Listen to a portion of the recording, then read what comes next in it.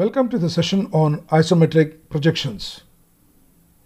Now in this chapter, let us try to understand how to draw the isometric projections of the various models that will be given, or with respect to the text that will be given in the questions. Before going into the isometric projections, let us understand what is meant by isometric scale. Let me teach you how to draw the isometric scale. This is very important to get the isometric projections of any of the models given. First, you draw an horizontal line OA at any one side of the sheet, preferably at the top right hand corner. Then draw a 45-degree line OB, which will be where you're going to mark the actual scale, either in centimeters or in millimeters. We're going to draw another line called as isometric scale, which makes an angle of 30 degree with the horizontal OA. This is where you're going to mark the actual length. This is where you're going to get the isometric length. Now mark the actual centimeters all along the length of the line in terms of either centimeters or millimeters. So now you have marked it 0 to 10 centimeters all along the length of the actual scale along that 45-degree line. From here, you drop the verticals to cut the isometric scale. You can see the vertical drops. You're going to mark this distances as 1 dash, 2 dash, 3 dash up to 10 dash. Normally this distances, when it is measured or calculated analytically, it will be 0.816 times of the actual length.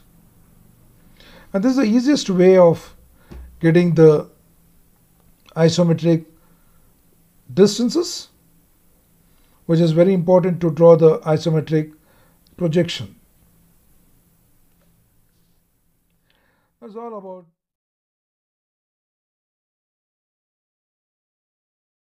Welcome to the session on isometric projection of a cylinder which is having a diameter of 50 mm and base and height equal to 65 mm. Now here, in this case, always we have to draw the isometric scale first.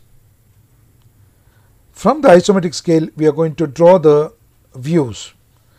Let us draw first a cylinder, a circular base of diameter of 50 mm, which is of true length.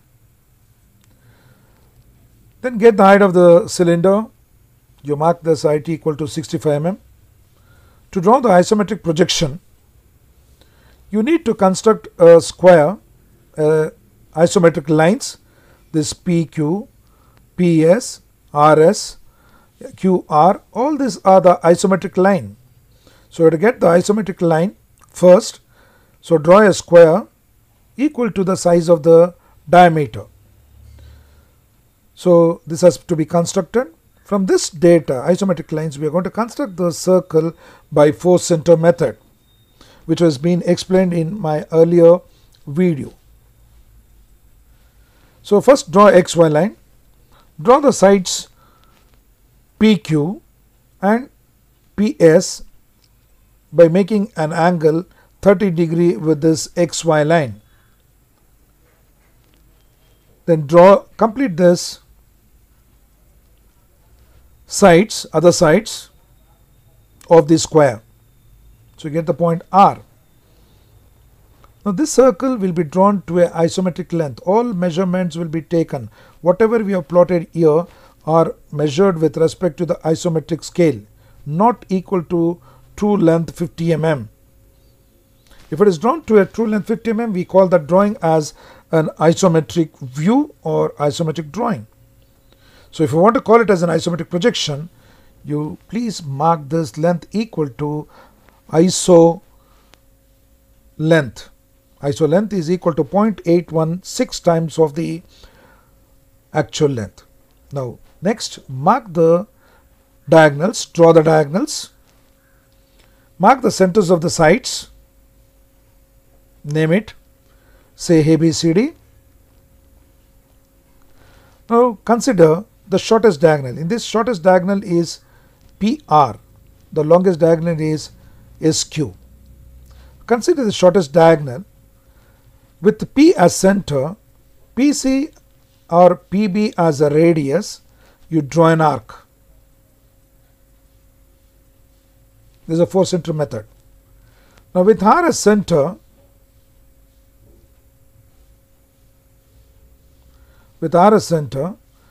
RD or RA as a radius, draw an arc.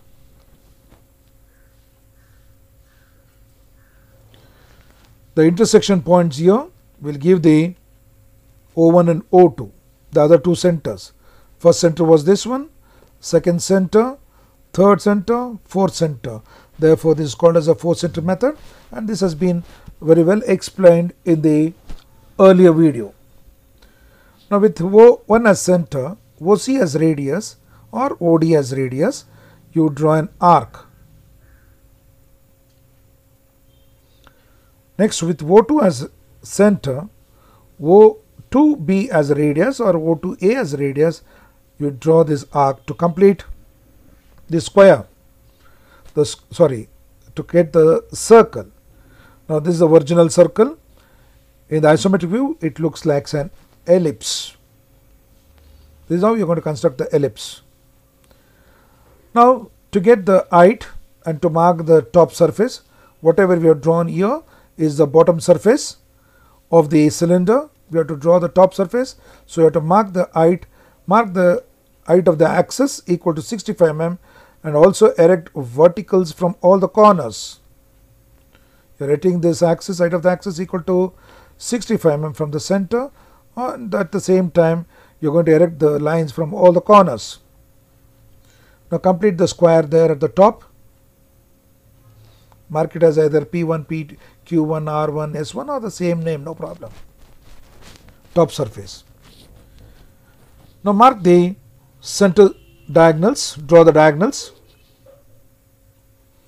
Mark the centers of the sides of a square, name it. As explained here, the same procedure will be adopted here in the top surface also, with P as center, PC as radius and Q as center and QDA as radius. You are going to draw the arc.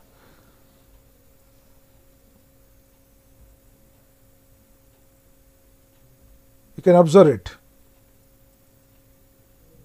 Yes, we count the longest arcs. With this centers O1 and O2, we can draw the other arcs. With O1 as center, OC as radius, you can draw an arc CD. With O2 as center, BA as radius, O2B as radius, you can draw an arc BC. This completes the top surface. Now, when to get the sides of the cylinder, drop the end generator, a tangential line touching these two circles. This is a tangential line that has been drawn from the ends of this circle to get the side of the cylinder. Now if you observe this, this is the inner part of the cylinder which cannot be seen.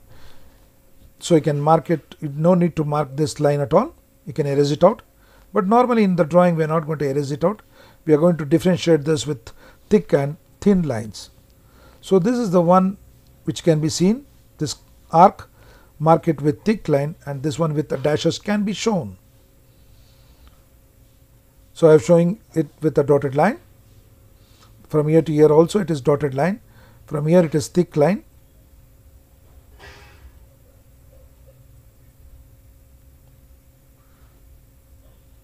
You can draw the thick line here. This is the final view of the isometric view projection of the cylinder. Hope you understood the procedure of constructing the cylinder in isometric view. Hope you understood this. If you like it, please comment.